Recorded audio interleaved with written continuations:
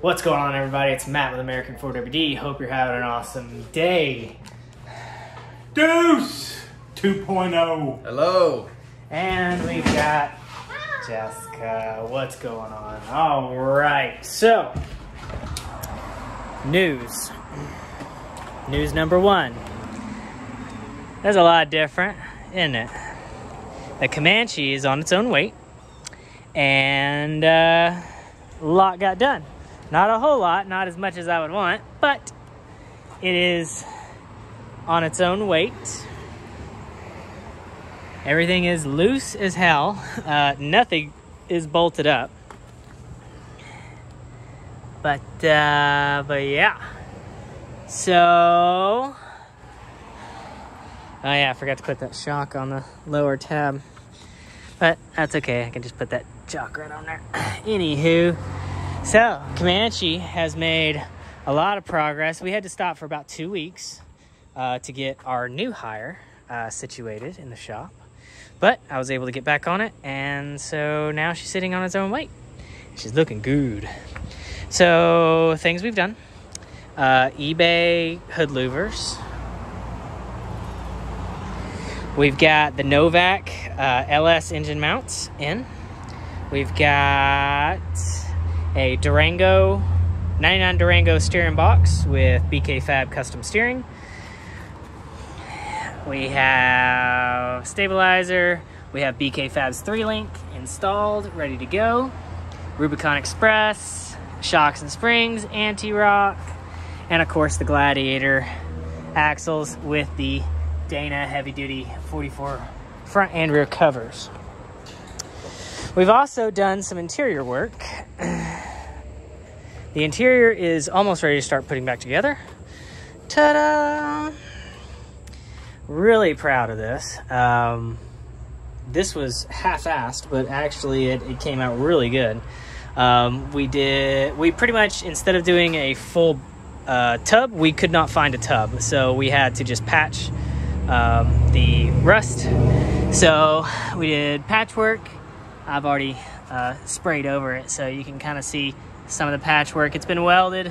So a lot of people, what they'll do is they'll cut like a patch, and then they'll spot weld, or tack, and then sealer and everything else. Well, these unibodies like to flex a whole lot. So when we did these patches, we actually welded them all the way across. That way it's all connected. It's gonna be strong. Sealed it, painted it, rust prevented it, or we did the rust, stop rust, painted it, sealed it, painted it again. Then we did some sound deadening mat and some heat mat, and then we painted it again and sealed it again. So this thing could like float. It's so sealed up.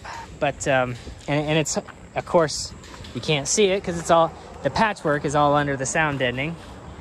But we had to do a lot of it. This panel is all brand new. This panel's brand new. This panel's brand new. That panel's new. That panel, like from there to there, is new. We had to do this whole side panel of the tunnel. This right here is all brand new. And then I had to do some work back here. That was new. Here, let me go over and show you that tunnel, because that was tough. That was a tough one. Yeah, so pretty much everything under this is brand new. So it was a bear, but we got it done, and I think it looks really good. So we can actually start putting some interior in this thing. We got a little light here so we can see what we're doing. But interior is ready to rock. Hit up the junkyard again and got some more stuff for it. This is some of the tub material we used. So we've got little doodads you need, and interior pieces, grill pieces, and all sorts of other stuff that we're going to be putting in here. This door internally is really rusty, so I did not notice that. I don't know how I didn't notice it, but I noticed it and I was like, yeah, that's not going to fly. So weirdly enough, the door, the Cherokee we got that door off of at the junkyard still had the other door. So it's over there. And we're going to put that behind vents, so we're going to put that on at some point. But yeah, a lot a lot different than when you guys last saw it. She's actually holding her own. We got the frame stiffeners, both sides done, both middle stiffeners done. We still have to do the back stiffeners, but for now it's fine. You can obviously see that. So all that's got done. It's looking good. We still have to attach it from this stiffener to this stiffener on both sides.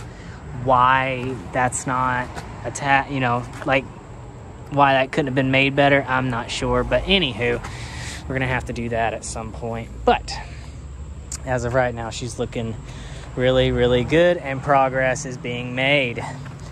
Anywho, the parking lot has exploded. Or just threw up everywhere with customers. After the Jeep invasion, everybody just wanted their stuff put on. So we have more customers than we know what to do with. So and everybody's getting all sorts of everything. So yeah, it's rocking and rolling. New stuff as well. Karen had a little makeover because it was just that time. So what we did was we took off the factory sway bar disconnect because that's a piece of crap, and we put on the anti-rock, and we put on these big old 37s. Jessica was finally ready for 37s, so we put those on with some Dirty Life wheels and a negative 38 offset, so it pokes out. So Karen is looking more or less back to her usual self, usual badassness. So that was cool. Oh boy. We got transfer case, slip yoke eliminators, wheels and tires for the old Land Cruiser. Looking good from Raceline and Mickey Thompson. We've got, he just bought it, so wants to know, make sure it's all good to go, but gorgeous truck. Really gorgeous truck, love it. Shifter issue, rear bumper, bunch of maintenance stuff. ABS module, TCM module for some god-awful reason. The silver one, we did a bunch of crap to it. We did tires, front drive shaft, alternator, shocks all the way around. Got this guy looking much better. Took off some lights he had. He just bought this, so did some diff service, axle seals, and we also changed out these. A lot of people get these rear bumpers with these swing out tire carriers. Don't do that. They're really just pieces of crap. So he had one of these guys, but it was like bent and tore up. So we took that off and we put on this Rough Country heavy duty tire carrier from the hinge. So works out a lot better. Don't buy bumpers with tire carriers on them. They're just junk. Every one of them. Done. Darius's. Chris did this JK with the Rancho 4-inch crawler system. I absolutely love this kit. If you're looking for a lift kit, and it's a 4-inch, by the way, so let me step back. It's a 4-inch, by the way. If you're looking for a lift kit, this kit is awesome. Awesome, awesome, awesome. So we did that. It's looking fresh. Comes with all new stuff. And then some sort of weird problem. Remember the white ZJ? Well, it's back. We're going to be doing bumpers now. So it finally got done. I didn't show you the finished product, but tires, lift kit, bunch of maintenance stuff, long arm, hood louvers. I think we did gears, some other stuff. But yeah. Steering, we did the WJ knuckle swap, as you can see. 1-ton steering. So hell yeah. So now she's getting bumpers, gonna make her look even better. Got the same hood louvers I got. I think they turned out pretty good. Of course I'm gonna paint mine, but I think they turned out pretty good, so I bought some for the Comanche.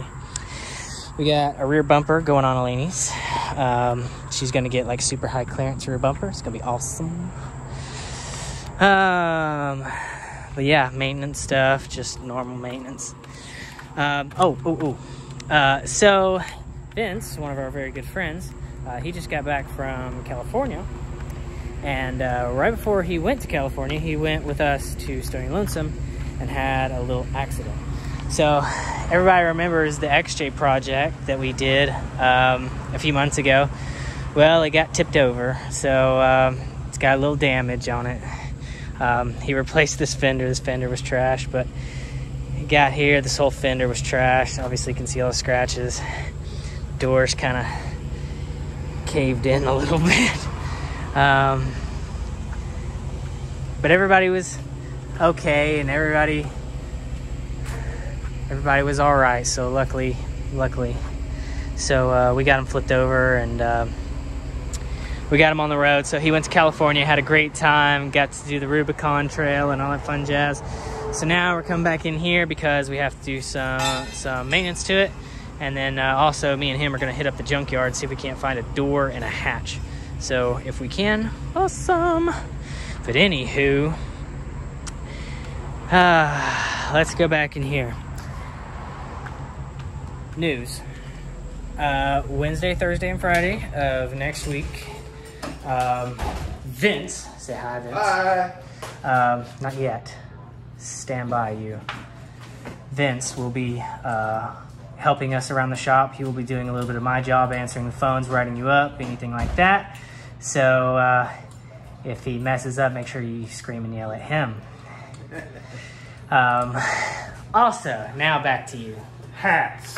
I have 1, 2, 3, 4, 5, 6, 7 left. Hats. I have 7 left. They're $15 a piece. What I don't sell, September the 19th, is when we have date night, Monday night, 6:30 to 8:30 at the Monkey Town Brewery on Ashland Terrace Road. I will bring what I have left over, and if people want to buy them then, that'd be great. If you want to come by the shop, this is where they are.